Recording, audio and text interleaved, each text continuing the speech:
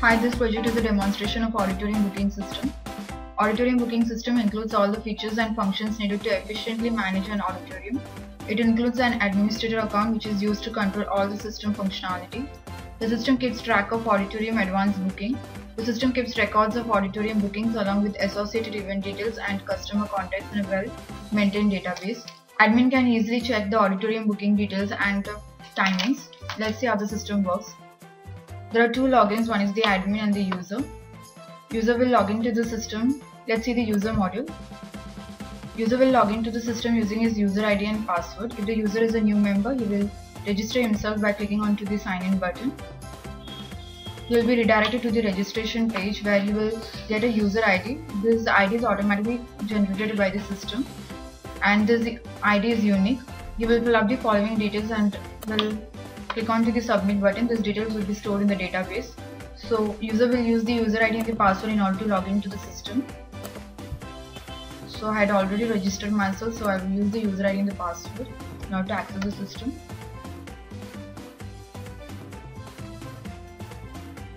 Once the user logins to the system, these are the various options you can access through. Let's see the booking module.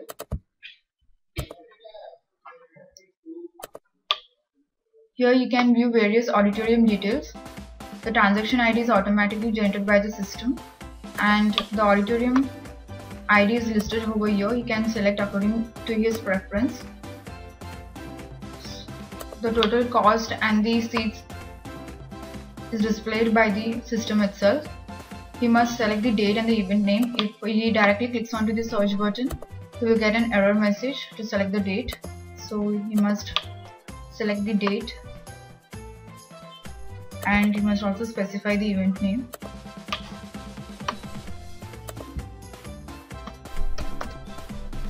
Once he clicks the search button, he can view various time slots. Each time slot is of 3 hours. If the event extends more than 3 hours, he can select more than one time slot.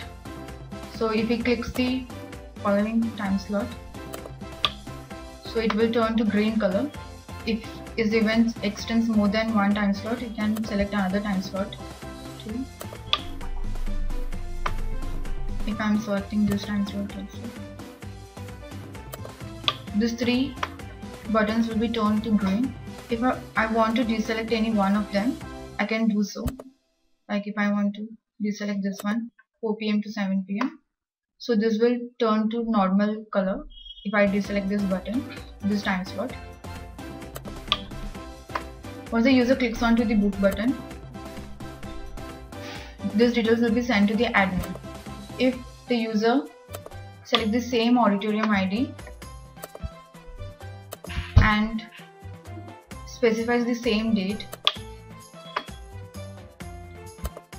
event name, he can specify any event name. So once he clicks onto the search button, he can see that this 2 time slots is already booked. So we can't select these 2 time slots, and this color, it will be turned to red color which are already booked by another user. So he can select other time slots according to his preference. Let's see the view booking module. Here the user can view various bookings he had made before. Let's see the personal details module.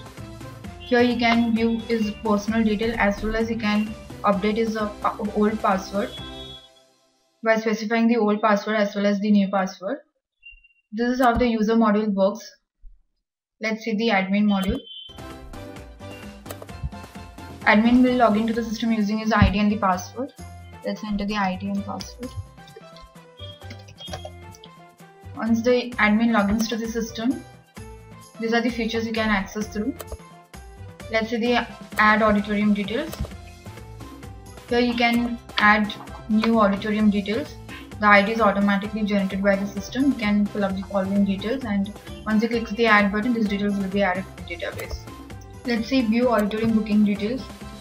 Here the admin can view various bookings made by the user, and admin can view also the details of the user you can use this personal details of the user for further discussion. This is how Auditorium booking system works. Thank you.